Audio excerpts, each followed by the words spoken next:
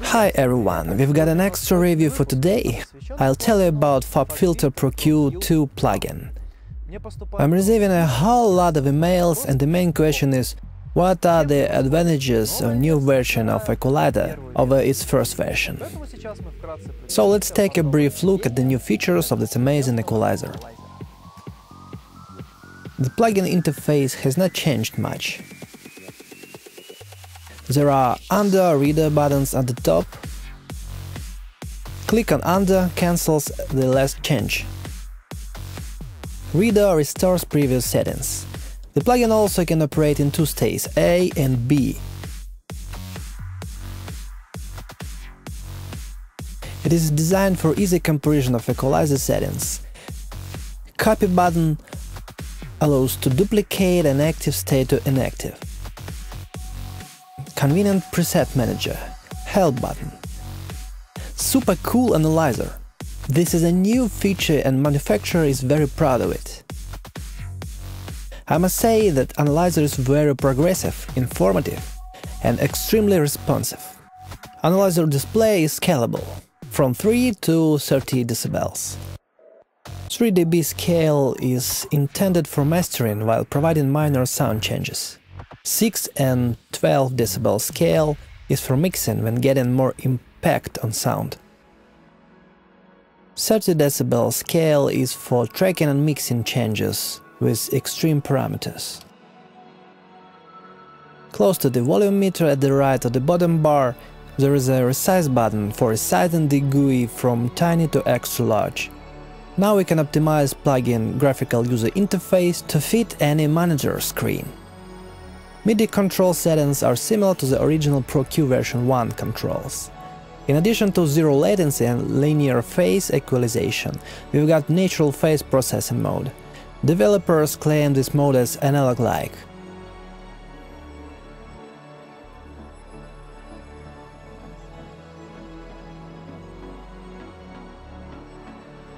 As usual, linear phase mode has 5 options for resolution quality. All modes except for zero latency produce some latency.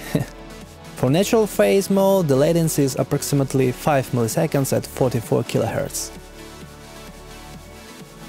AQ Global Output Control provides operation in normal mode, left-right for left and right channels, or in mid-side mode for separate mono and stereo signal components. Analyzer. Here we can see the frequency response curve. In post-state or after processing, and pre-state or before processing. Before, after. Analyzer settings. Tilt steepness setting for spectrum slope from 0 to 6 decibels per octave. Release speed of the spectrum from very slow to consider all the details up to very fast. Resolution. At the lowest precision we practically can nothing to distinguish, while getting just an overview of our input and output signal. Maximum resolution settings allow to see almost each note clearly.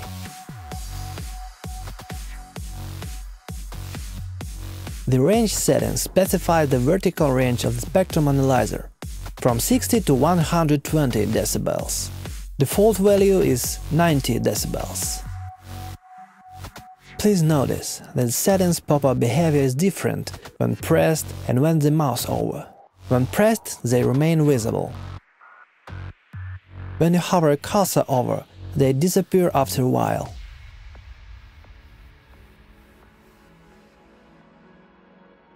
The spectrum grab feature. Hover a cursor over the frequency response curve and it seems to be frozen. Also, we can completely freeze the peaks of our signal. This freeze option can be quite handy in some cases.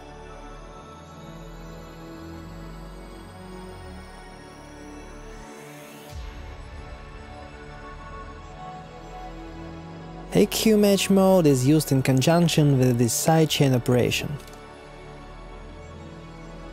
Click the sidechain frequency response curve display and pause button. Then click EQ match. You will see how the normal input signal is adjusting to the signal that passes through the plugin sidechain input.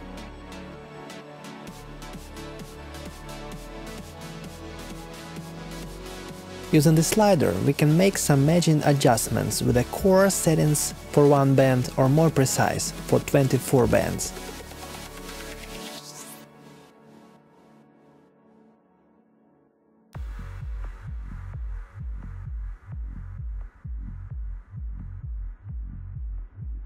Here is the output level control.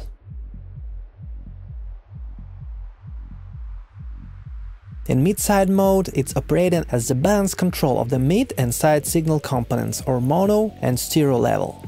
In left-right mode, it turns to a typical pan control for left-right. Plugin bypass button. Phase invert toggle button. Show height analyzer output level meter and auto gain buttons. Auto gain is a very handy feature intended for preserving output signal level against input after EQ processing. However, it is worth noting that auto gain feature does not work quite adequately in compressors and equalizers. It's due to the fact that we can make changes at different frequencies, but the human ear is most sensitive in certain range, from 2 to 8 kHz. Thus, we subjectively can perceive sound with low frequencies enabled auto gain as quieter output signal.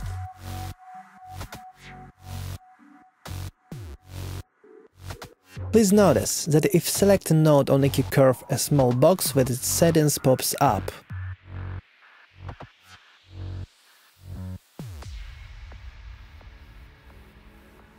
Here we can choose the filter shape for node. Bell, low shelf, high shelf. Same as in the previous versions, low cut, high cut. Note that the maximum slope value previously was 48 dB per octave. Now it's 96 dB at maximum.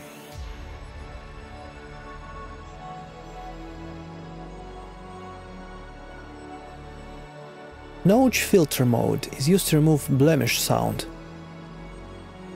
All from the left and right left unchanged. Everything that comes into the notch filter is removed from the signal. As for me, notch filter operation in Voxengo Gliss EQ is more convenient.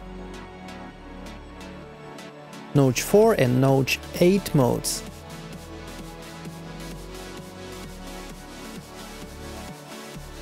Here we see the first harmonic, which is fundamental.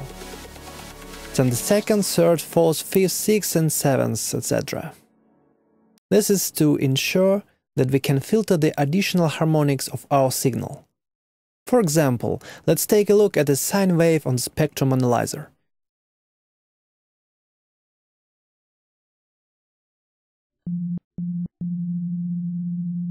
Just like this.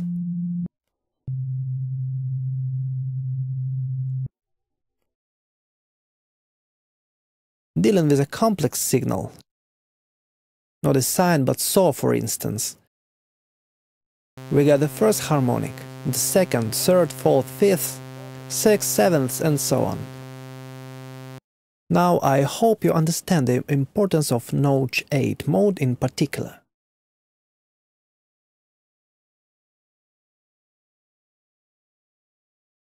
The new equalizer from Fabfilter doesn't provide this mode. There is only a typical notch. Band pass mode is very easy to configure. In my opinion, it's applicable for radio set or phone speaker simulation. Frequency knob sets the frequency. Gain knob boosts or attenuates the signal. Q knob sets Q factor value. Gain-Q interactions is a very interesting feature that allows to add more analogness to the sound of our equalizer. Each note can be assigned to the left channel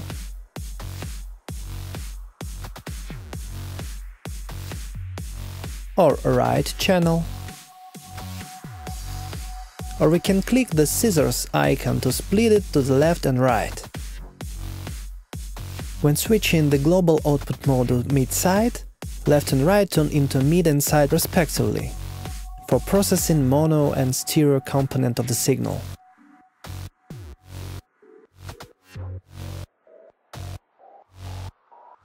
There is one more very interesting mode, and I've often felt the lack of it. In Pro Q2 it's named Piano Display or Piano Keyboard Display. Let's look how we can obtain the benefits of this mode to accelerate the mixing or mastering process. Here is the bass guitar part.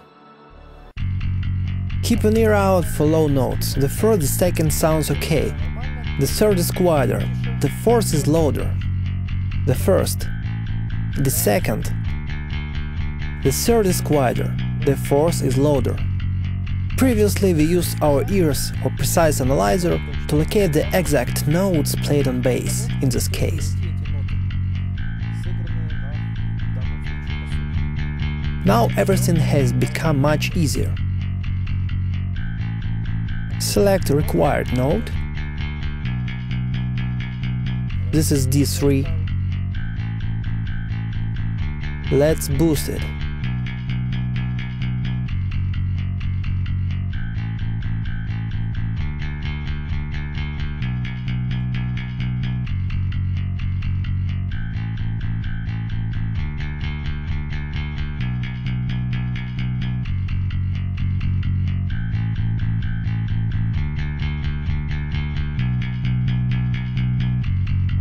Then we attenuate note B3.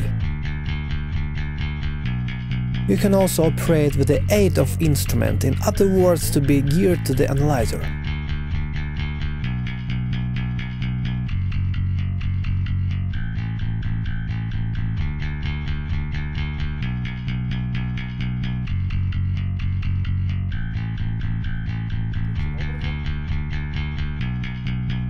Thus, we eliminated so-called jumping out resonant bass notes.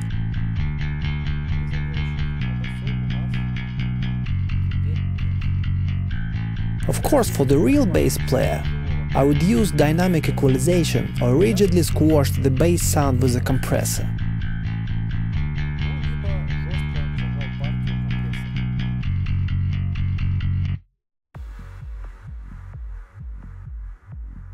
Left-right mode can be used for quasi-widening of stereo field. Split the note to the left and right channel by clicking the scissors icon. Do the same for high frequencies.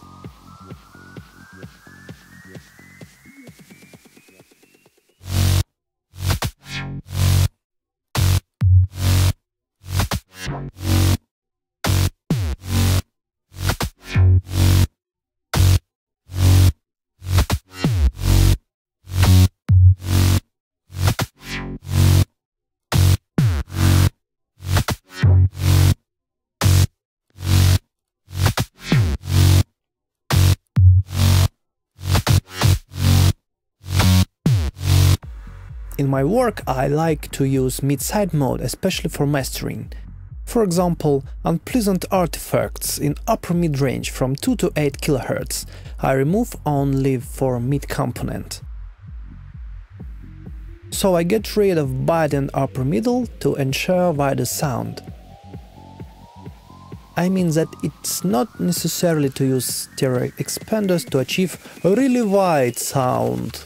Sometimes the mid-side equalization is enough. What's on the downside of Pro Q2? The most important characteristic of each equalizer is its sound. Let's carry out a little test. Add bell filter, set the Q factor at maximum, gain at 30 dB, frequency at 100 Hz,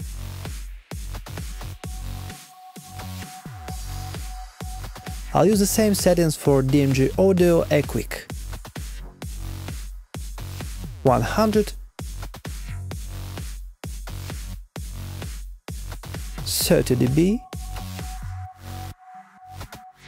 Q factor at the maximum.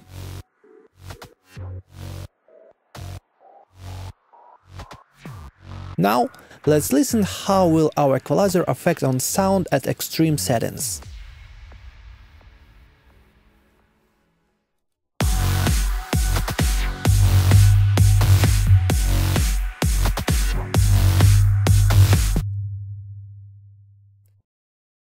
The effect is very obvious. Now let's try with natural phase.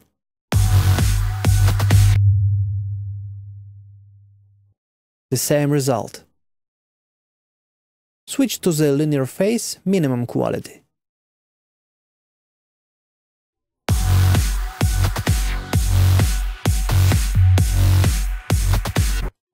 Ringing is gone. Let's increase quality.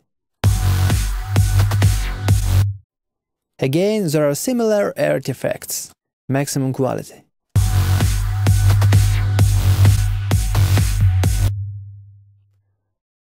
The same at maximum quality. That's weird.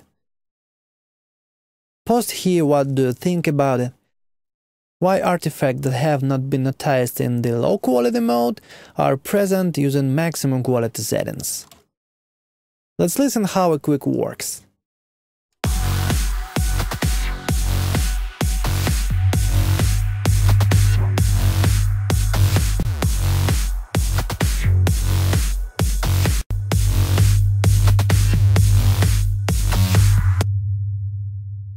As you can see, in the linear mode, artifacts are missing too.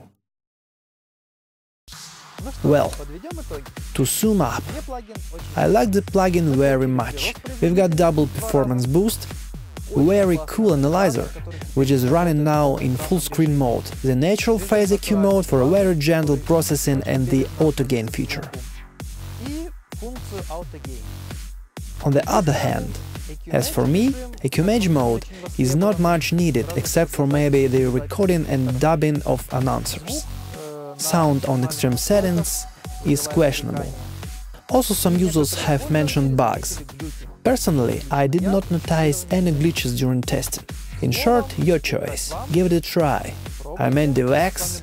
Domo arigato, Mr. Roboto.